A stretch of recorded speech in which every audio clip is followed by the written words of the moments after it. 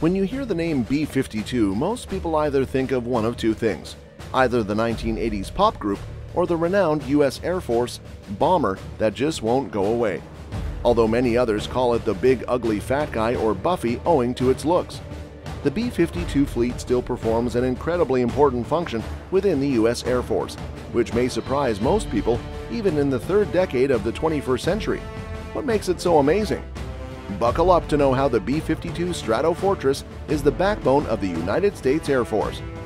The B-52s have served as the core of the U.S. Strategic Bomber Force for more than 60 years. The B-52 has the largest weapons that can be dropped or launched in the American arsenal. This includes joint direct attack munitions, precision-guided missiles, cluster bombs, gravity bombs, and others.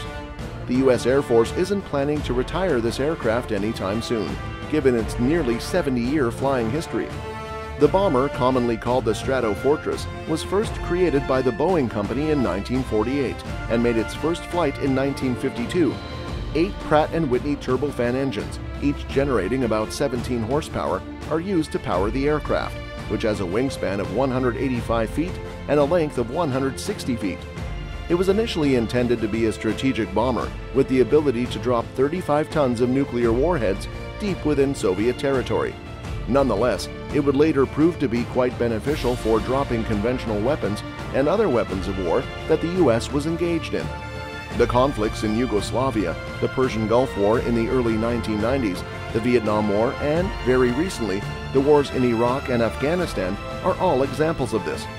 It even took part in the historically longest bombing mission. During the Persian Gulf War, a B-52 took off from Barksdale, Louisiana, its home base, and flew 35 hours to Baghdad and back. Of course, there were multiple aerial refuelings along the way, but it was still an incredible feat. However, how has this aircraft stayed relevant and helpful for so long? And why is it still being used so frequently today? After all, according to the Pentagon's current plan, the B-52 will continue to operate and be on duty until at least 2050, and some experts believe it could even last until 2060, making it the first plane to run continuously for more than 100 years. The relevance of the B-52s is the first thing to take into account. It's very important to keep in mind that the B-52 was developed immediately following a successful strategic bombing operation against Japan in World War II. Air Force planners wanted a long-range strike aircraft at the time that didn't need forward operating bases. You know, the B-29, the antecedent of the B-52, was greatly relied upon by the United States during World War II. This was a superb aircraft, but because of its shorter range, it couldn't go as far as it might have, necessitating the use of forward bases in the Western Pacific, including those in Guam and the Mariana Islands, to reach Japan. The Air Force was aware that the wide expanses of the Pacific would not be a problem if a new bomber with a longer range could be developed, eliminating the need for these nearby sites. Because of this, the B-52's design changed from its preliminary sketches to a swept-wing aircraft that could easily travel tens of thousands of miles without ever needing to refuel. The aircraft's range is presently listed as being 8,800 miles after various enhancements over the past few decades. To put this in context, it implies that a B-52 could take off from one of its home bases in Barksdale, Louisiana, and fly all the way to Sydney, Australia, using just one tank of gasoline and a payload of 70,000 pounds of bombs.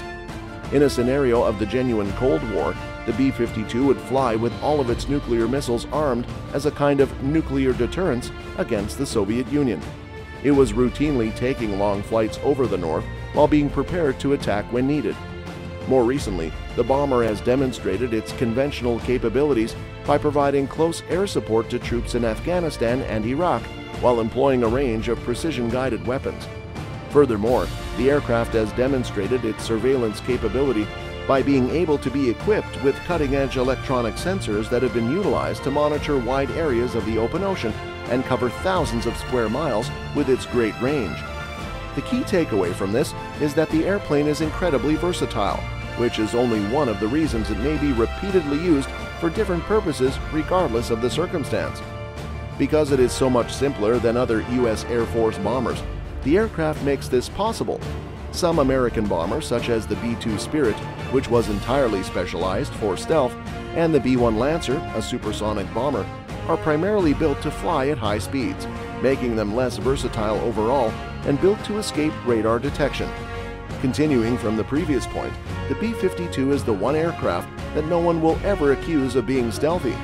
In spite of the fact that its design predated the development of sophisticated stealth technology, the bomber, over the years, still possessed very sophisticated electronic defenses and a variety of additional tools that were intended to keep it safe from other severe dangers. Prior to the early 1990s, the aircraft actually featured a turret where a tail gunner could sit, and it even had 2 confirmed kills when it shot down 2 MiG-21s during the Vietnam War. Now, if we turn our attention to the future, the Air Force intends to maintain the value of the B-52s by giving the bombers what is known as a long-range standoff weapon, or an LRSO. Although the range of these air-launched cruise missiles can be quite long, up to 1,500 miles, old, slow B-52s, by today's standards, can still engage the enemy while being kept at a safe distance. Of course, you could assume that an ancient airplane, particularly one that is almost 70 years old, would have numerous maintenance concerns. The B-52's astoundingly high mission capability rate, or more simply, the rate at which a jet is readied for battle, is another advantage. The Air Force typically aims for between 70 and 80% for the majority of its aircraft, and the B-52 exceeds this goal with an average rate of 80.5%, which is far higher than its 2 bomber counterparts. The B-1 averages 53.7%, and the B-2, which averages an appalling 30.3%. In spite of the fact that they offer a wealth of amenities and technology, newer and more complex planes are inherently more difficult to maintain. Although we shouldn't ignore the B-52's price either, it's safe to say that you get a lot for your money. The 740 B-52s that were first built would have each cost almost $84 million in today's currency, despite the fact that the aircraft is no longer manufactured.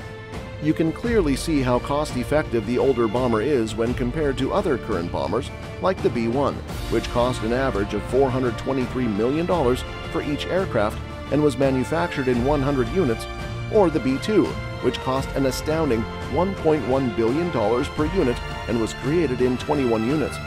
In actuality, you could have created 5 B-52s for every B-1 Lancer you could construct, and 13 B-52s for every B-2 Spirit.